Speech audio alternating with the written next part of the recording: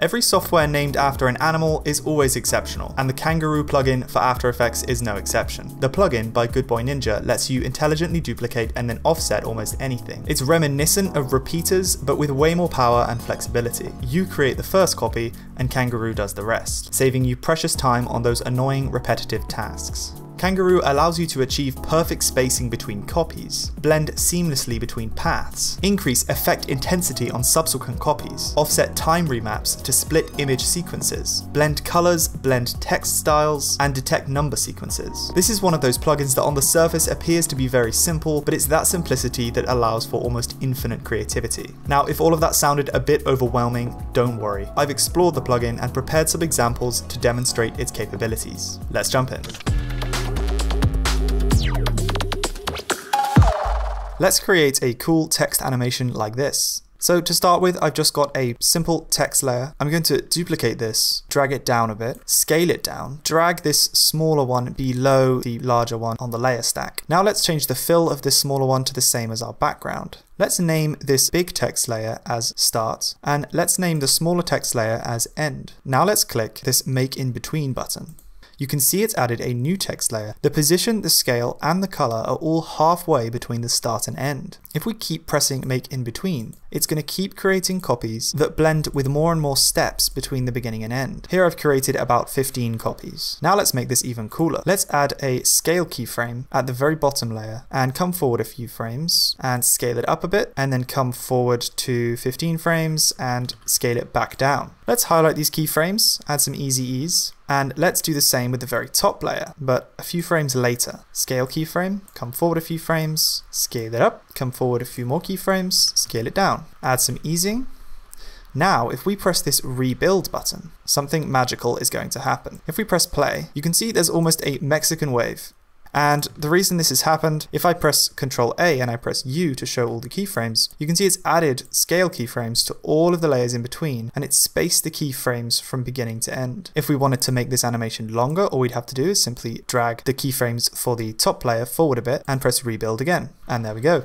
If we wanted to change the positions a bit, it's super easy. So for example, I could drag this bottom layer up here, and I could drag the top layer down here. And if we now press rebuild, it's moved everything to fit with our new positions. Hey, if you end up purchasing this plugin after watching this video, there'll be a discount code for you in the description. This also helps me out and keeps the channel running. Thanks. Let's look at another example. Here is a small animation I created, and we are going to use Kangaroo to turn this into an awesome animation of DNA helixes. So I'm going to right click this animation, select new comp from selection. So I'll name this composition DNA strand, and I will set the duration to about 30 seconds. I want to loop this animation. So I'll right click time, enable time remapping, hold Alt and click the stopwatch, and add an expression called loop out. Now I can extend this all the way to the end, and it should keep looping. Let's move this down and scale it down. Next I'll duplicate it, bring it up a little bit, and let's move it forward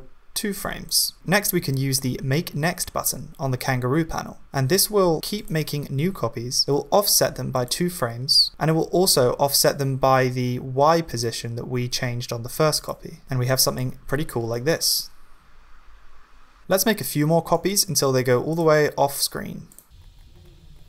That should do it. Let's right click this DNA strand and again click New Comp from selection. Let's move this composition back a bit, turn on continuously rasterized, and let's position it to the left and add some rotation. Let's duplicate this composition, move it to the right a bit, and offset its position again by a few frames. Now we can click Make Next again, and it's going to make another DNA strand, and click again, and it's made another DNA strand. And for each copy, it's offset the position and the number of frames that we did for the first copy. And if we now play this, we have a pretty cool animation of DNA helixes. So next we're going to create a cool loader animation. So I've pre-prepared this animation. It's really simple. It's just 2 circle shape layers, and each of them has a trim paths on it. You can add this by just pressing the add button and then select trim paths. And all I've done for these 2 circles is to just keyframe the start and end properties. Now, we can really liven this up with only a few clicks. If I come over here to the Kangaroo panel and click Make In Between, you can see it's added an additional circle, and the color and the extent of the trim paths is halfway between the yellow and the pink circles. And we can even add a few more.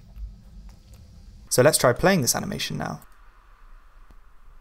Now you may have noticed this easing graph. This will actually allow you to change the distribution of the duplicated layers. So say we wanted the additional circles to be all bunched up to the yellow end. We can do this by just changing these handles like so. And now you can see they're all bunched up towards the yellow end. If we want to do the opposite and have them all bunched up towards the pink end, we can do the opposite. And if you right click, they even have a bunch of presets here. So here I have a simple text layer with the number 10 in it. If I duplicate this, bring it below and type the number 9, and then I click the Kangaroo button, you can see it's just gonna continue the sequence. If I create a few more, we can create a cool little countdown. I can highlight all of these layers apart from number 10 and just parent them to number 10. Then let's scale it up and reposition it to the center, add a position keyframe, and then 2 seconds later, let's move it all the way down until 0 is center screen. Add some easing, and then in a few seconds we've created an animation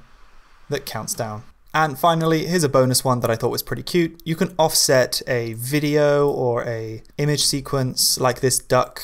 Duplicate the duck, bring it forward a few frames on the timeline, and bring it to the right. Now let's press make next and press it again. And let's duplicate these 4, bring them down, press make next again, grab everything and make it a bit more central. And now we have a cute little animation of ducks walking. My favorite feature is definitely the ability to seamlessly blend text. It's something I've attempted with repeaters before, but you can't achieve the color blending like you can with Kangaroo. You also can't easily update both ends of the blend. Almost every time I would just end up surrendering and doing it in Illustrator. I hope you enjoyed this video. If you want to see more videos like this, please like the video, subscribe, and click the bell for notifications of new uploads. Happy animating!